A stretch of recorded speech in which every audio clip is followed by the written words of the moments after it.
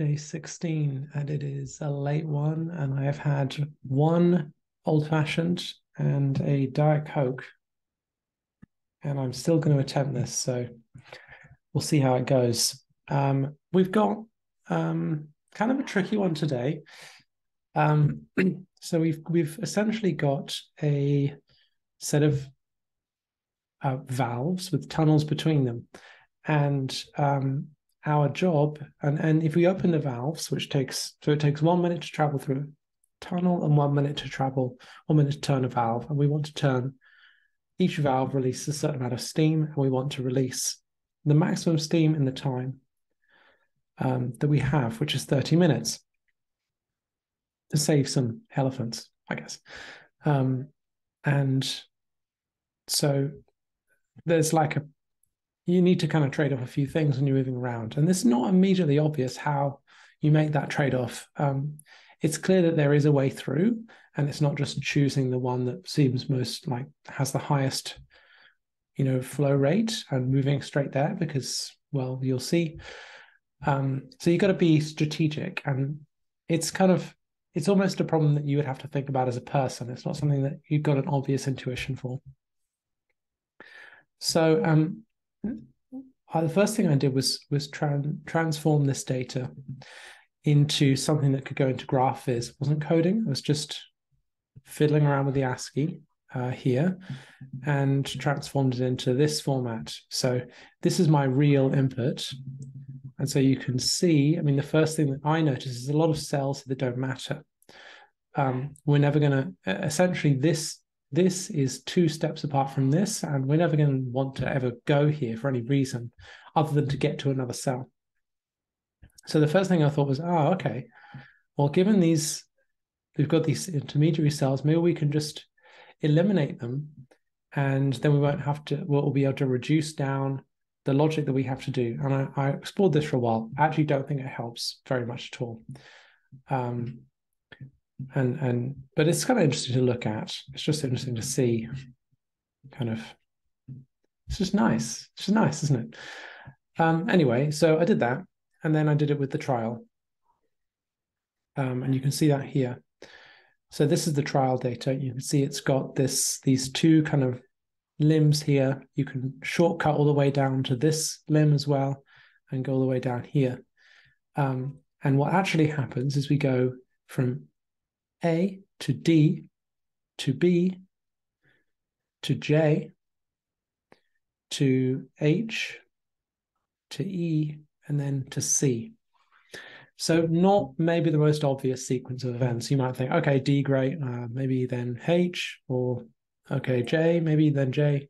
So it sort of makes sense, but there's a bit of, it's not obvious. So I had a lot of thinking about this, try to see a way, and you can see some of this working here. Trying to avoid getting into the zone where you've got kind of factorial of 7 or 15 to solve your problem, which of course isn't going to work because factorial 15 is a comically large number. So I tried to just work out, I just sort of follow the logic a bit, and I sort of programmed out these sort of, transitions here. Anyway, so in the end, I figured out this. I think you can make the choices with the following logic. So don't worry about the rest of the graph at all. Don't worry about the rest of the graph. If you're at point A, you've got 3 choices. And let me just refocus myself. If you're at point A, you've got 3 choices. Move to BB, or move to DD, or move to II.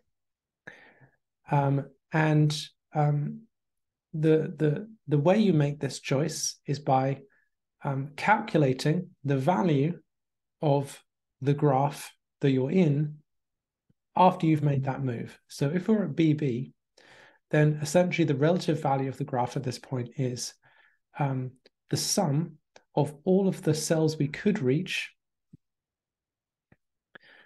less the distance time to travel the distance, less the valve time, multiplied by the value of this, the flow rate.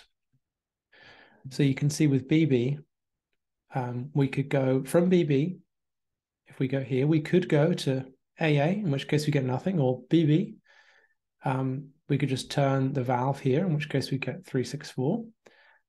We could go to CC and get 54, or we could go to DD, in which case we'd have to travel 2 steps, but we'd get quite a lot, so we get 520. Or we could go to EE or FF or G, and so on. So you can see that the value of the graph, the value open to us, can be higher or lower depending on the choice that we make. And it so turns out that DD is the highest. The choice to go to DD optimizes the total value available to us left. That's the one that we want to pick, essentially, because it's the highest value. I'm just sort of getting a little perturbed by noticing the similarity in these numbers. 1561, 1651.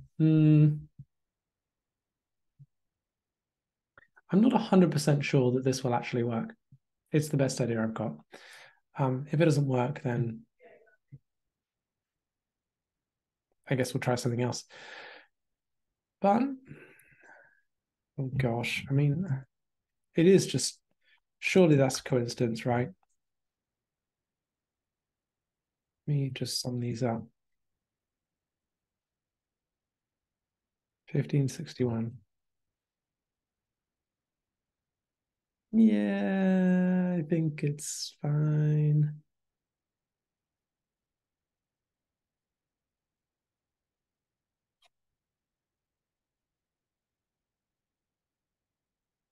Yeah, because each choice also kind of trades off other things. Yeah, so I think it's fine. I think it still works. I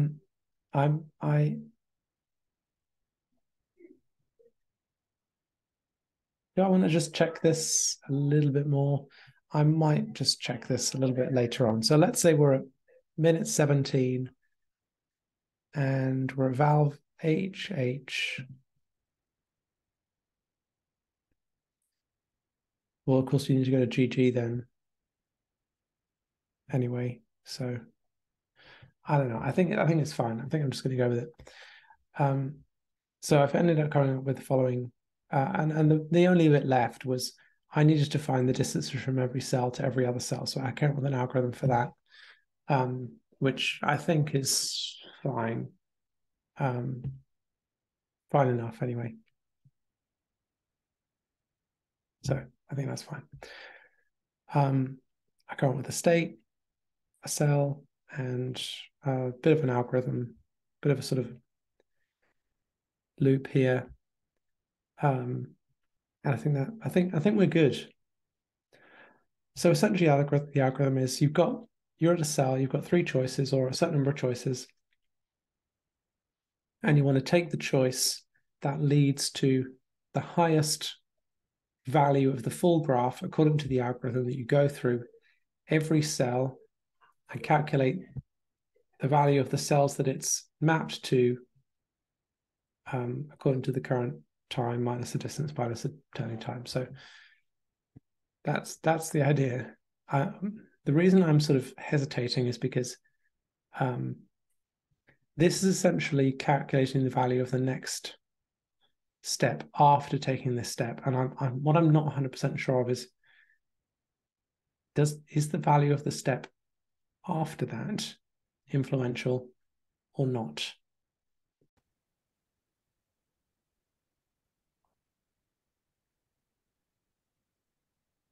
I don't think that it is. I think if we just optimize for the specific choices that we have, I think it's okay. So it wasn't okay. Turns out it was a terrible idea. It didn't work at all. Gosh, my fringe is getting long. Honestly, it's not usually like this. So yeah, that was wrong. That was wrong, and so I blew the hour limit. I spent a bunch of time this morning re-going over it, and just completely, well, not completely, but essentially wrong. The problem is, as I suspected, but did not decide to follow at the time, the next step does matter. It matters quite a lot. And so the problem with this is that if you think, oh, all right, well, we'll just count the next step in it then, and then the step after that, the step after that, you get essentially you get a problem where, okay, so if you want to model this out, you more or less have to do a factorial. So you've got to take your 7 possibilities times by the 6. That's one less than the one you've already got. 5, 4, 3, 2, 1. And this gets you out to 50, 40 paths that you could be taking to visit all of the cells on the graph. And times by 3, essentially, because each of these options. And the problem with this is that we don't end up just having 7, which is the number of kind of meaningful cells here. We end up having 15. And it turns out that if you do the same with 15 times 14 times 13 times, etc., what you get is a ridiculously large number, which turns out is this. And that takes a long time, it turns out, to operate that many times. So there's a very large number of paths through this graph to check if you want to do it this way. If you want to say, okay, let me try this, and then this, and then this, and then this, and then this, and then this, oh, and I'll just tweak the last one, then you've got to, it's not going to work. And this is what I found. It started off making the wrong decisions, and then when I tried to kind of make it smarter, I ended up running into sort of very large numbers quite quickly. So I was a bit stumped, if I'm honest, and just sort of stared at this stuff for a long time.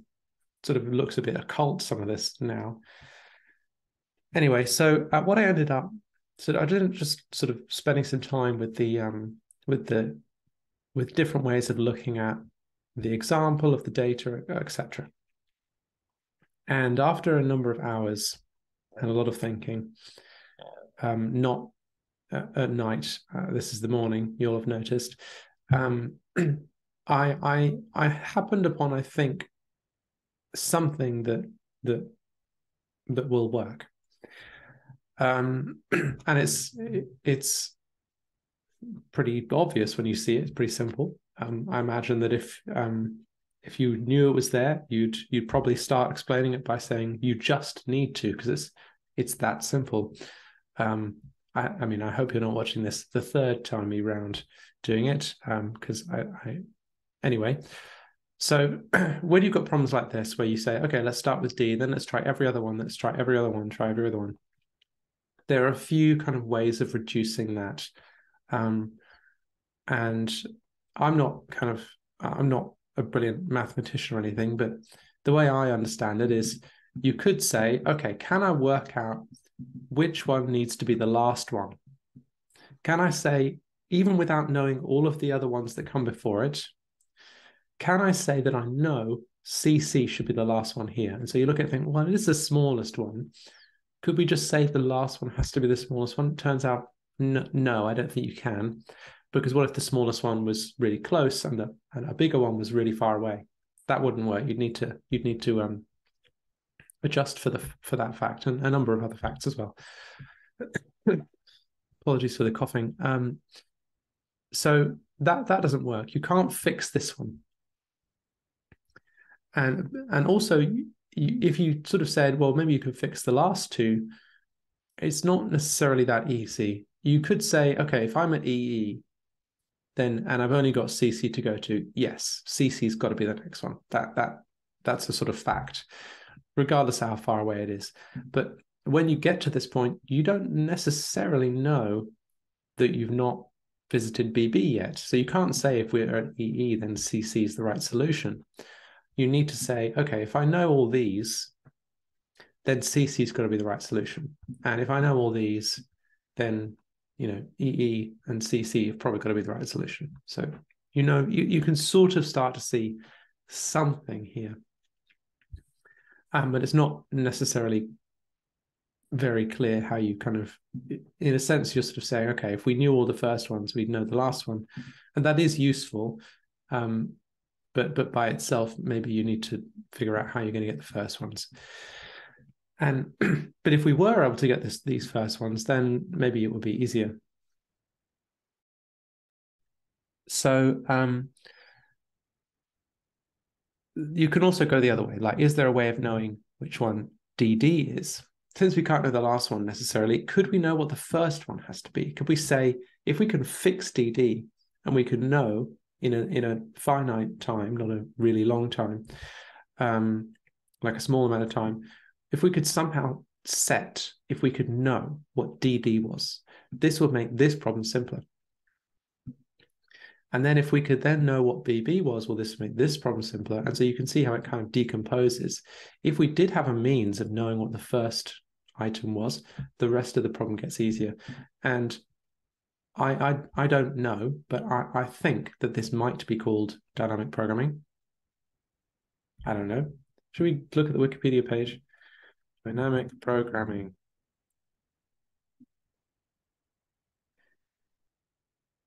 Simplifying a complicated problem by breaking it down to simpler subproblems in a recursive manner. So yes, if you can find a way, I think this is what this is, but I don't know. Don't go and talk to your math professor about it, because I'm probably wrong. So I sort of thought I couldn't really see a way that we could figure out what DD was. Like, why should DD be here and not here? I mean, we know some stuff about this combination.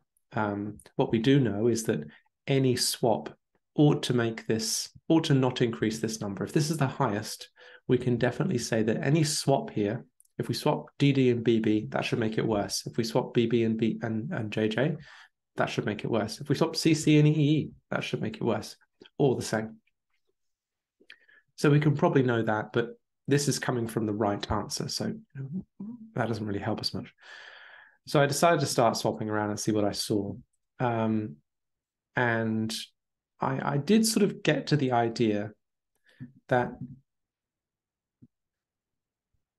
I think this just sort of confirmed some of my thinking, that if you're at HH, then the relative positions of all the items afterwards don't change. So you could say this remains the same, this remains the same. If you're at HH, no matter where you are, then the relative position of E and CC don't change. The minutes change, but everything else is the same. So that's kind of interesting. So then I used it. So as you know, in this process, I've been planning first, coding second, and the idea is to get to the right answer, essentially, right algorithm before writing any code, because I've got this problem of, sort of muddling around in the code too much and not thinking enough.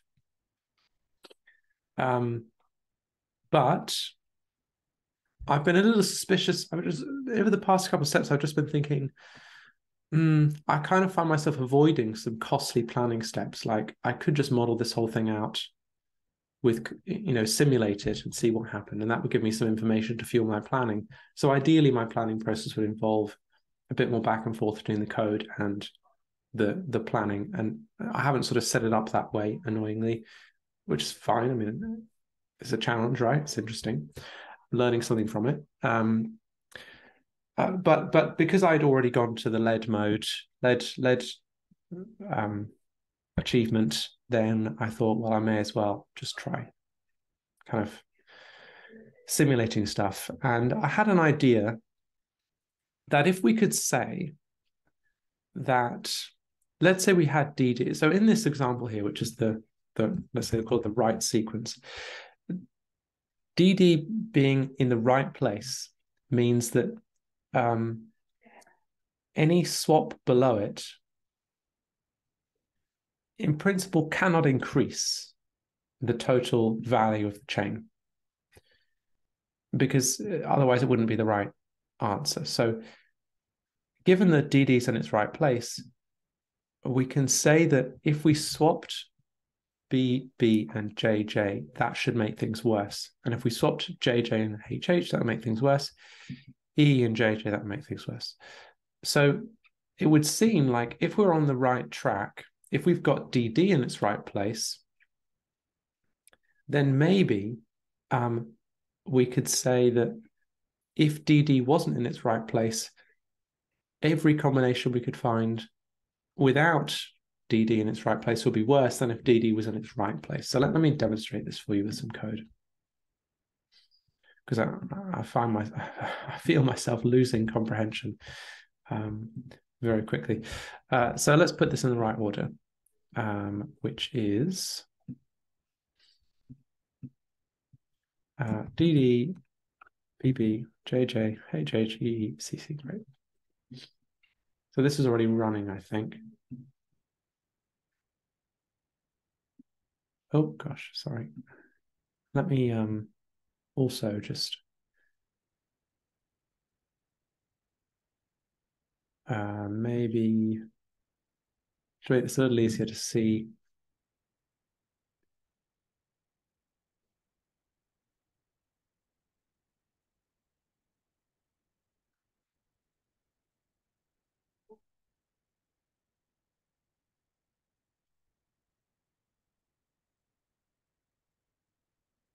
So with everything in its right place, then we get 1651 as we should.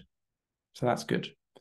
Now, what if we were to move DD out of its right place, and let's say we had BB in here. So let's try that. It's less. So we can say that having BB here maybe is worse. What if we had JJ here? 1654, and we're looking for 1651 to beat. So I'll write that down as well.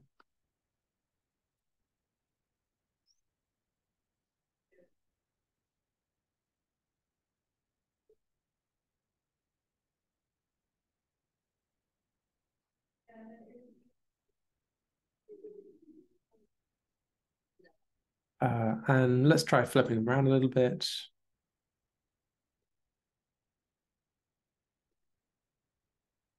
And let's try BB at the top, HH at the top, EE at the top. And sort of no matter what order we're in, it seems like if we have DD in the right place, let's say we look at this combo. If we swap DD and EE, it's worse. If we swap DD and CC, it's worse. And if we swap DD and HH, it's also worse than having DD at the top. So DD seems to, for any combination, if DD's at the top, sort of no matter what it is, it's the best. And then we can once we know DD's at the top, we can eliminate DD from the combinations and try it with the next step down. So let's say that we think the next one should be HH. Can we find, if we swap, let's say EE and HH, do we get better than, so let's actually say, because we don't know what the top one is. Let's say we worked out DD gets us the best. And so our best one's 1477. At which point, let's try having EE at the front rather than HH. So that's worse. Let's try having CC at the top rather than HH. That's worse. Let's try having JJ at the top. That's worse. Let's try having BB at the top.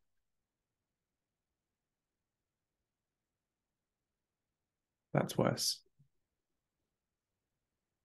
Wait a minute, I think I've done that wrong. Because we actually want BB to be at the top. So is having HH here better?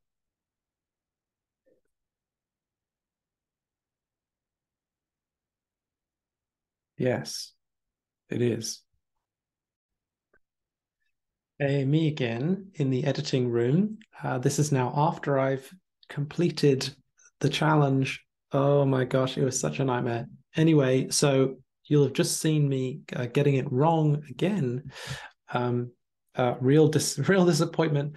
I noticed at this point in the recording that I my sort of algorithms are doing it strongly, but the idea of swapping things around or sort of moving things around to generate the best possible outcome only worked and doesn't always work in every case. There was sort of it didn't always the swaps that were right didn't always get you towards the right answer. So um, I decided to ignore this, which is actually the right decision, and move on and implement everything anyway.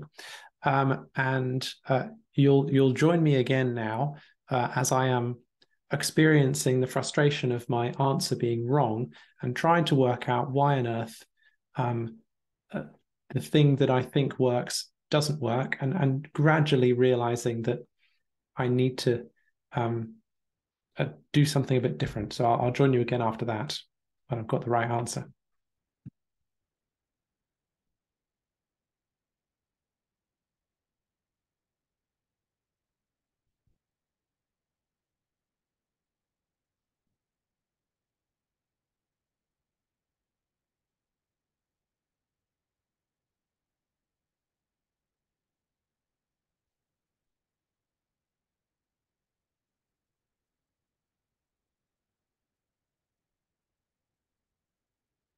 So we can't swap anything from here and get a better outcome. Is that right?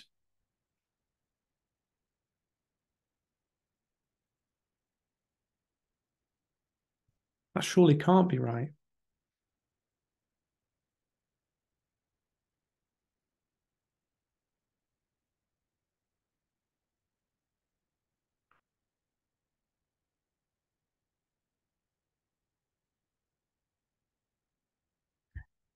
In principle, if we shuffle these, we should get different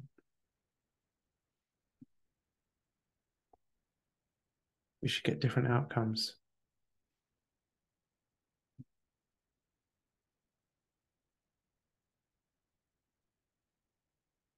So let's try that. Let's try starting with different outcomes each time.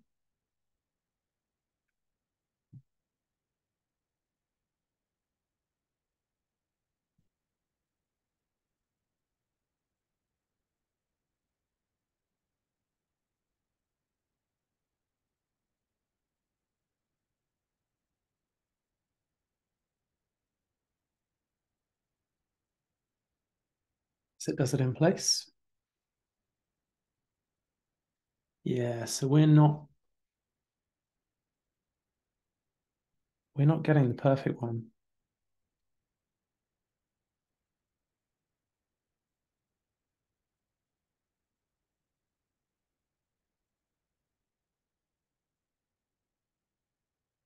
It's getting good outcomes, but it's not quite the perfect.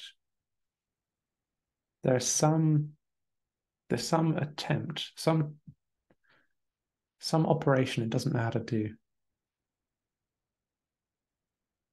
And sometimes we end up with the sort of lottery ticket of getting the right number out, which I assume is the right number. I haven't seen any higher than 1601 yet.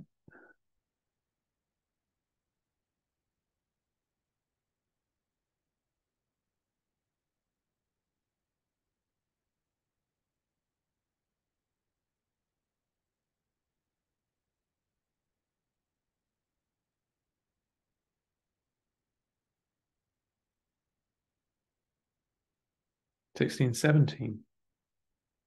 That's higher.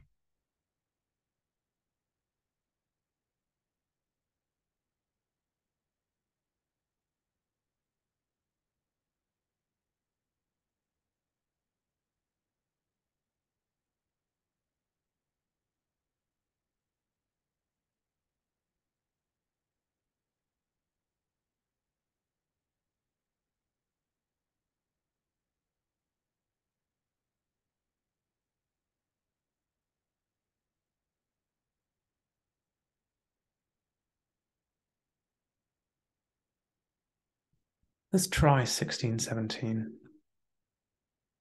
It's a little dubious, isn't it? But let's give it a go.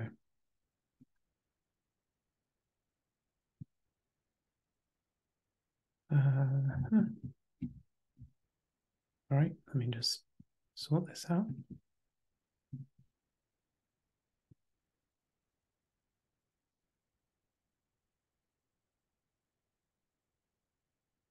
That's right.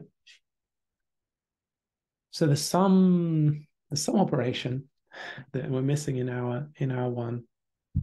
Let's take a look at part 2. So that was what needed to happen. My first attempt was incorrect.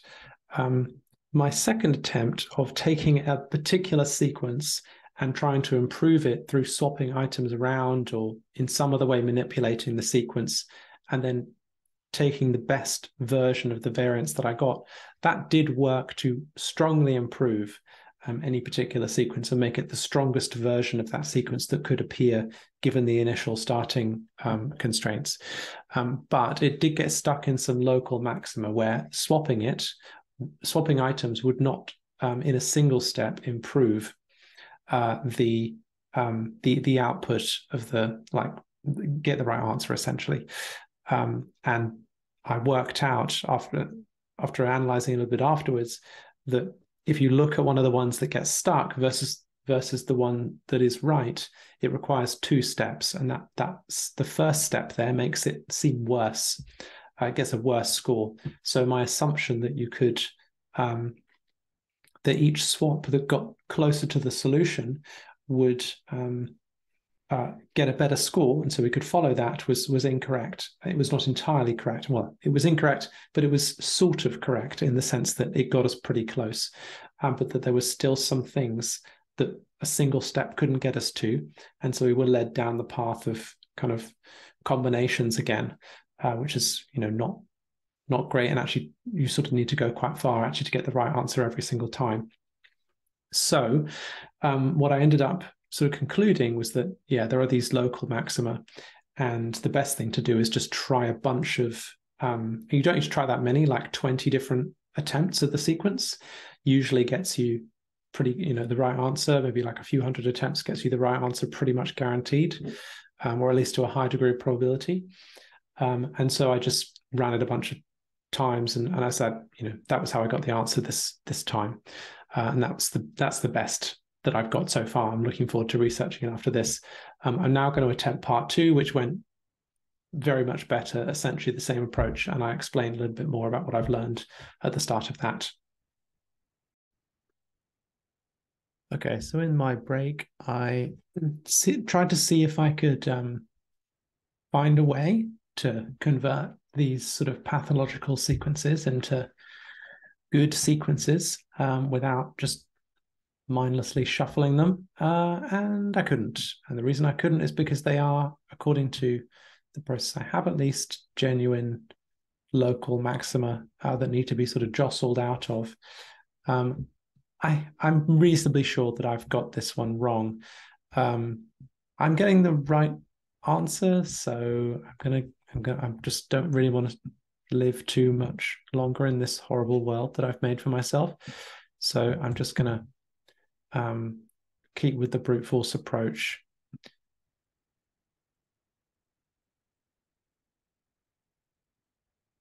And shift on to task 2, which I'm just going to have a go at. So essentially in this one, I think the only thing that's different, let me just share my Excalibur with you. I think the only thing that's different here is that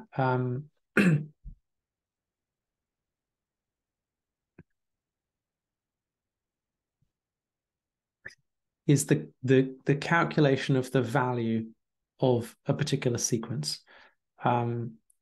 So the way I'm going to model this, I'm just going to take the first half of the list, have that be the elephant's one, and the second half of the list, have that be my one, change the calculation, and the logic should, the sort of Monte Carlo sort of logic, optimized Monte Carlo logic should still apply. But we will see. I don't know, I think, enough about this problem to plan it out any better than that. So it's going to have to be that. And then I'm looking forward to researching this one afterwards, and I'll probably do a little bit of a follow-up. So let's shift over and start running part 2. And let's start creating a new version of this.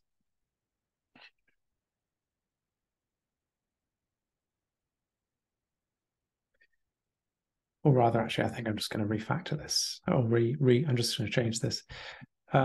So for this one, we essentially want to cut it in 2. And just for extra fun, we've got, it's not an even number, it's an odd number.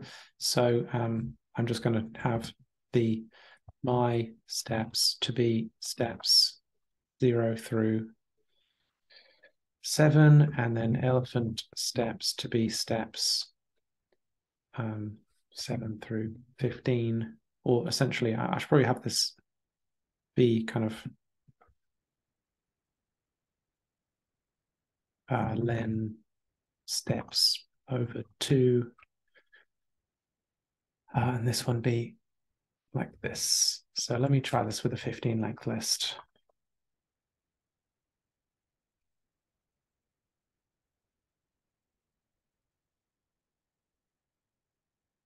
Okay.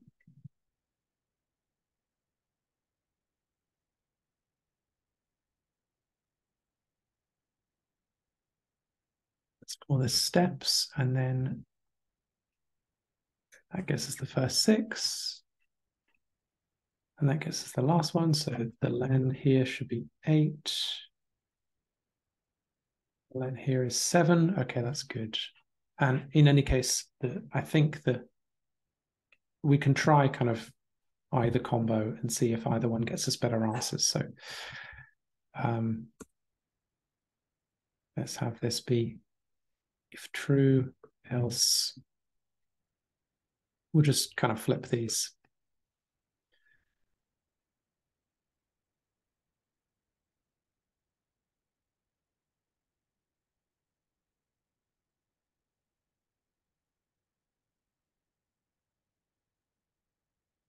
Okay. And then we want to move. We want to go through, I suppose we can go through this twice with minute being reset every time.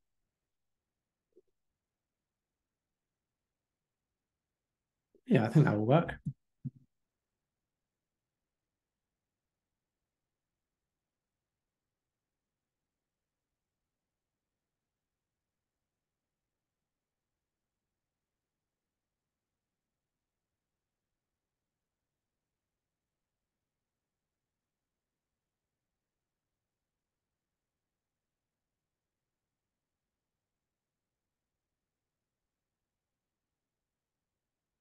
Okay, and then, so we need to reset the minute at this point. So let's have this be here and this be here. And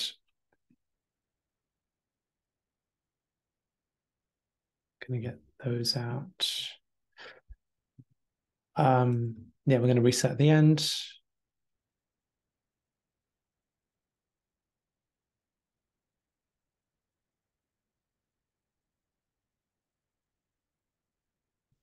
And then we should reset this as well. Probably we should reset this here rather than at the end, just in case I get into any trouble. Okay, and we're going to have to change 30 to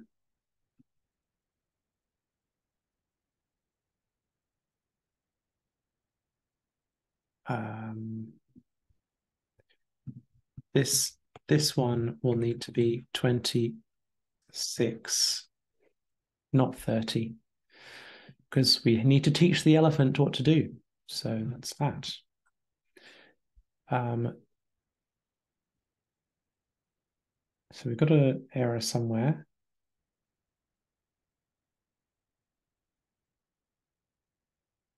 Oh, I've just not run it in a while. Okay.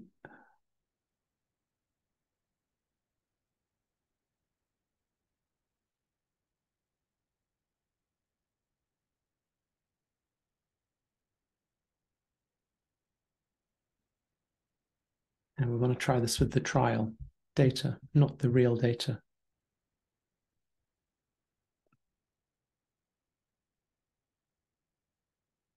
Okay, 1707. Fine.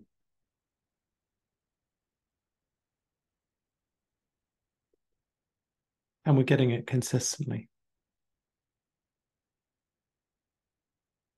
Okay, that's a pretty good sign. 2171. Let's try it out. It'll be a literal Christmas miracle if this is right. 2171. Wow, incredible. Wow, what a true nightmare that was. Second step was pretty decent, I suppose, but the first step was an absolute nightmare. I don't know if the Monte Carlo way is the best way. I think probably the best idea that I had was to essentially start by calculating the value of the sequence and then just trying to maximize from that. Not sort of, I think a lot of the graph stuff was useful when it was done, but that was the sort of bit that really got me stuck. Tried to be a bit too clever with my graph stuff. Probably should have realized that was impossible. Probably should have planned out better. And I'm going to sort of rethink the planning step. I think I do need a bit more computational power in my planning step. So I'm going to see if I can bring that in. I'm so glad this is over. I'm really looking forward to seeing what my colleagues made of this one.